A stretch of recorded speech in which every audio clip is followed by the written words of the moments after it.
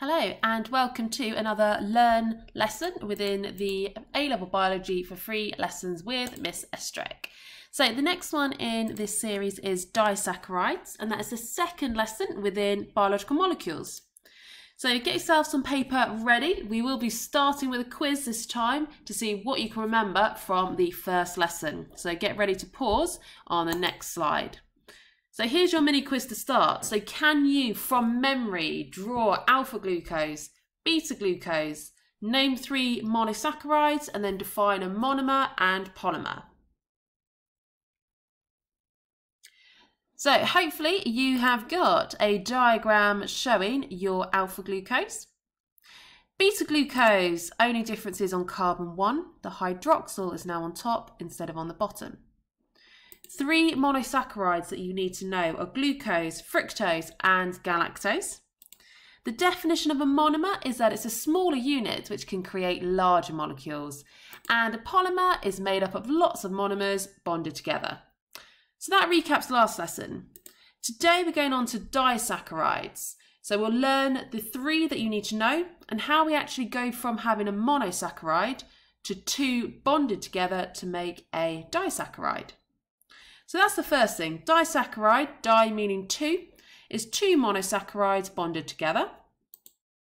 The bond is called a glycosidic bond, and the reaction that joins them is called a condensation reaction.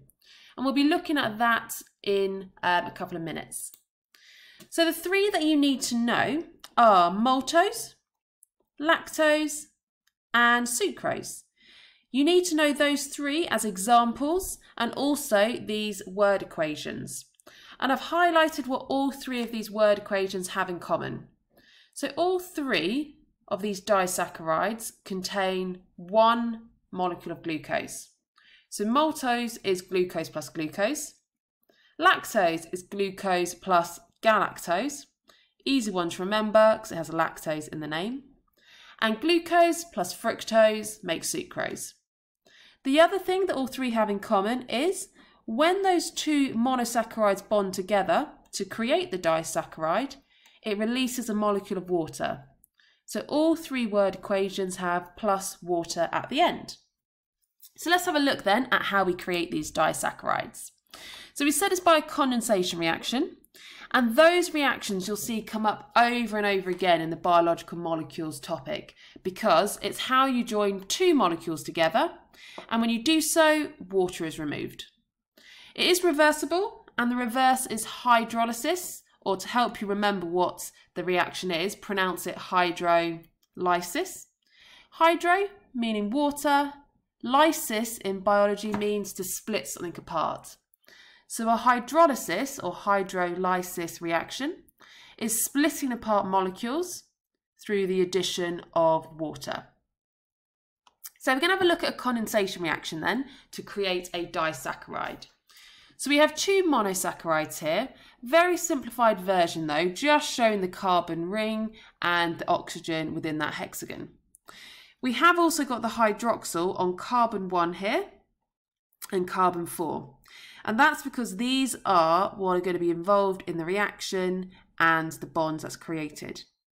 So we said a condensation reaction is joining 2 molecules together through the removal of water. So this is where the water comes from. A hydrogen within the hydroxyl and then the full hydroxyl on the other. So if we take that water out, we're then left with these 2 bonded together via an oxygen. So carbon, oxygen, carbon, and water has been removed. So we've created now a disaccharide, and we've now got a bond holding the 2 monosaccharides together, and we call this a glycosidic bond. The numbers in front, so a 1 to 4 glycosidic bond, that is to describe the location of the bond.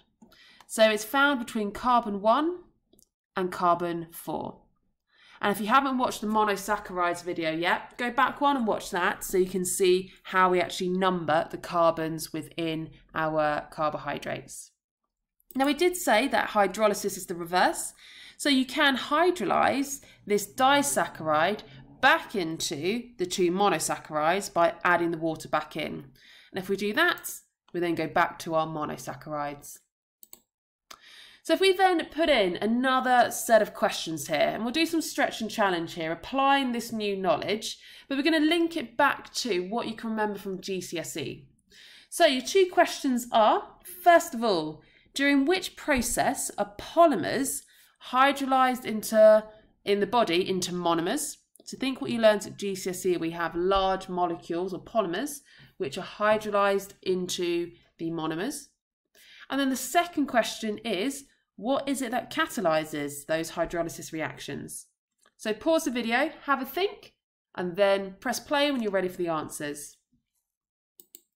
So number 1, digestion. You might have gone for that. So digestion is when you have large insoluble molecules, such as starch, and they are broken down, or now we can use the term hydrolyzed, into small soluble molecules, such as glucose. You might not have used this term if you went for this idea, but glycogenolysis or glycogen lysis is the splitting of glycogen back into glucose. And that's what will be occurring if your blood sugar levels drop low. And what catalyzes these reactions? Of course, enzymes. So enzymes are our biological catalysts, and they are responsible for those hydrolysis reactions. So in summary, a disaccharide is 2 monosaccharides bonded together, and they're held together by a glycosidic bond. A condensation reaction is the joining together of molecules through the removal of water. A disaccharide is created through a condensation reaction. Hydrolysis is how molecules can be split apart through the addition of water. And the 3 disaccharides that you needed to know were maltose, sucrose, and lactose. So that's the end of the disaccharides. You can either click back on to the monosaccharide video if you want to just look over that again, or jump ahead to the polysaccharides to learn the next stage. You could always go on to the practice or test stage though if you're ready.